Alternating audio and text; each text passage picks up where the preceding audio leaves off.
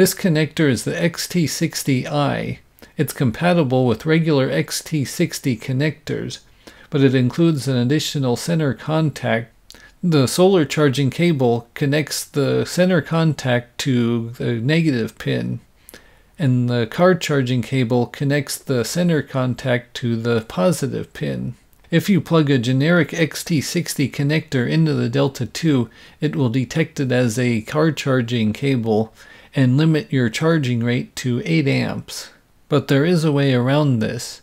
Inside the Delta 2, we can install a 4700 ohm resistor between that center contact pin and the PV- pin.